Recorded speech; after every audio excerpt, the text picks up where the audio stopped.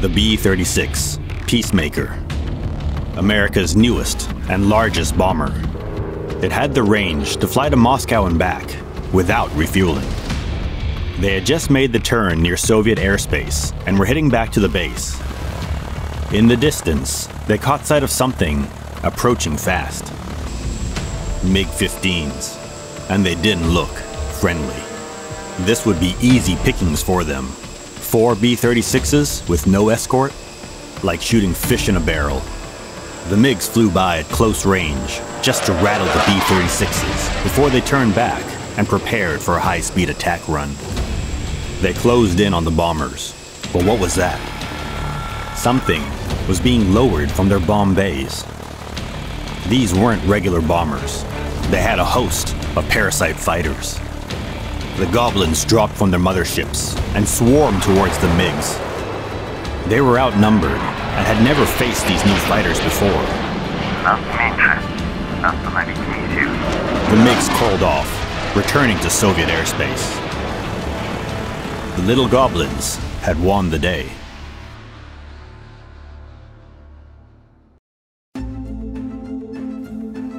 (1947). The Convair B-36 Peacemaker was in the final stages of design. Set to enter service in 1948, this World War II era design bomber was to fulfill the role of primary nuclear weapons delivery vehicle for the Strategic Air Command. Its colossal size dwarfed anything that had come before it. The 40,000-kilogram payload was even larger than its successor, the Boeing B-52 Stratofortress. This monster of the skies had the range to fly to Moscow and back without refueling, its maximum range being 16,000 kilometers. The B-36 had a relatively short-lived service life, as it was rendered obsolete by the jet age. It had been designed before the onset of the jet engine and the Soviet introduction of the MiG-15 jet, whereupon propeller-driven bombers became easy targets. This lesson was being played out on both sides of the developing Cold War. The Soviets and the Americans were entering an arms race, and air dominance was vital. The Germans had shown earlier in World War II that the future of air superiority rested on jet propulsion with the Me-262. These jet-powered planes flew much faster than their propeller counterparts, giving the pilots a huge advantage. Advancements in air technology in the West and East were heavily focused on this new form of propulsion. There was a downside though. With this increase in power and speed came a higher demand for fuel. These new jet-powered aircraft had a shorter range than their propeller brethren. With the enormous range of the propeller-driven B-36, America now had a new problem on the horizon. On one hand, they had a heavy, nuclear-capable bomber able to reach into the heart of the USSR. But how could it defend itself? What was the use of a deep-range bomber if it couldn't survive the trip? During World War II, bombers had escorts of fighters, but also had to defend themselves. Turrets were the standard solution, but they were built for a different era. A relatively slow propeller fighter could be tracked and shot upon with the turrets. But what happens when you go up against a jet at much higher speeds? The bomber's turrets simply couldn't keep up, leaving the bomber undefended.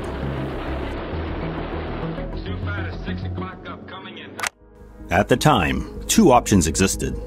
The first, and the one we use most often today, aerial refueling.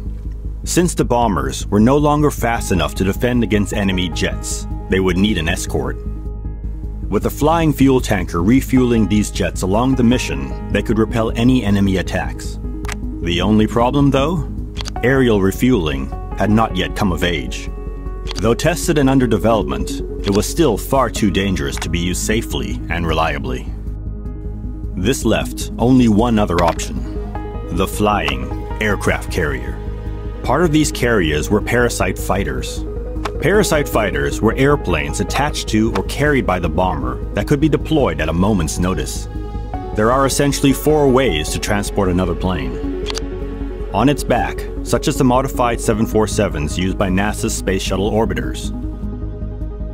Underneath the belly of the plane, which was rejected by the Air Force due to concerns of increased drag. On the wings, such as in Project Tiptoe and TomTom. Or inside the bomb bays. Using existing fighters had been mostly ruled out due to technical concerns. The Air Force needed something of the jet age, something fresh, original, and designed with the limitations of the B-36 in mind. The McDonnell XF-85 Goblin. The Flying Egg, as it became known as, was the brainchild of Herman D. Barkey, better known for having designed the F-4 Phantom. Keeping in line with founder James McDonnell's supernatural naming provisions, like Banshee and Phantom, the potato-shaped aircraft was amiably named the Goblin. It came with foldable wings to allow it to fit within the B-36, had a length of less than 4.5 meters, a wingspan of 6.4 meters, and a height of 2.5 meters. Its empty weight was 1,700 kilos, with a maximum takeoff weight of 2,540 kilos. Well, maximum dropping weight, really. It had an estimated top speed of 1,050 kilometers an hour and an endurance of 1 hour and 20 minutes, though in actual use, it was closer to 30 minutes. It had a ceiling of 15,000 meters and was powered by a single Westinghouse XJ34 WE22 turbojet engine, providing 3,000 pounds of thrust. It also carried 4 Browning M3 50 caliber machine guns. Besides its potato-shaped fuselage, another unique part was its 3-forked vertical stabilizers and docking hook. The hook was the real magic trick up the Goblin's sleeve. You see, this Parasite fighter wasn't meant to launch from its carrier and once its mission was completed, to land. It was meant to hook back up with its mothership to continue on mission. The Goblin was held within the bomb bay, and once ready for deployment, an intricate scaffolding and trapeze system would lower the Goblin into the airstream. It would then unfold its wings and air start its engine. The pilot would then release from the front scaffolding, and then gently lift off the trapeze and stow its hook. When he was ready to dock, the Goblin would again extend its hook and mate with the trapeze. After, he would fold his wings and turn off the engine. Once sufficiently cool, the bomber would raise and stow the Goblin back in the bomb bay. 2 prototype Goblins were ordered in October of 1945, with testing to begin in June 1948. The first Goblin had been dropped and severely damaged during wind tunnel testing, leaving only the second one available for real-world flights.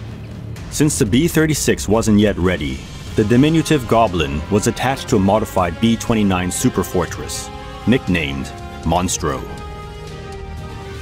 The first 5 test flights were captive, the Goblin being lowered into the airstream for the pilot to get a feel for the aircraft and run basic tests, but never detaching. The elaborate and well-designed trapeze system was also used for the first time to see the aerodynamic effect it would have on both planes. The tests went well, and pilot Edwin Schock was ready for a real flight. On August 23, 1948, the Goblin would have its day. As Schock released the plane from the trapeze, it began to oscillate violently. He managed to regain control, but not before his flight suit was torn. The test continued for another 10 minutes without drama, until it came time to redock. As Schock approached the much larger bomber, the draft from it created turbulence for the tiny fighter. That and an air cushion had formed between the 2 aircraft, leading to difficulties reaching the trapeze. The test pilot made 2 attempts, but withdrew both times. On his third and final attempt, the unpredictability of the turbulence and air cushion led him to smash his canopy into the trapeze, causing his helmet and mask to be ripped off his face. With expert control, Schock guided the Goblin back down to the dry lake bed and belly landed the plane using its fixed skids. Following this incident, all testing was suspended while modifications and repairs were made to the Goblin. Shock took this time to practice the recovery of the aircraft using the trapeze and hook system. In mid-October, they were once again ready for testing. 2 more captive carry flights later, and they were ready to release the Goblin. This time, the docking procedure was a success. Shock was able to secure the little Goblin to the trapeze after a few attempts. Though they weren't in the clear yet, this successful docking procedure gave hope that the little Goblin project might just be successful. The XF-85 had proven itself to be quite maneuverable and easy to fly. Its top speed had fallen short of expectation, but other than that and the retrieval system, the prognosis looked good. Unfortunately, on its next flight it failed to be retrieved once again. Shock made 4 attempts before finally latching onto the trapeze, only for the hook to break and dislodge. He successfully belly landed the aircraft once again. The remaining 2 test flights ended unsuccessfully. The test pilot was unable to latch the hook onto the trapeze and had to belly land both times. This would ultimately lead to the demise of the Goblin. In the end, the Goblin's lack of performance and difficulties with its trapeze and hook system led to the cancellation of the program. McDonnell proceeded with new designs for a better, faster Parasite fighter to replace it. However, the real nail in the coffin of the Parasite fighter was the advancement of aerial refueling. Though it wasn't a new concept, it had been dangerous and questionable at the time. The debate of aerial refueling versus flying aircraft carrier had been put to bed with the introduction of the Boeing KB-29P. Again, a modified B-29 Superfortress. Though the requirements to dock and successfully refuel were tasking on the pilot, they were deemed much simpler still than the aerial docking of the Goblin.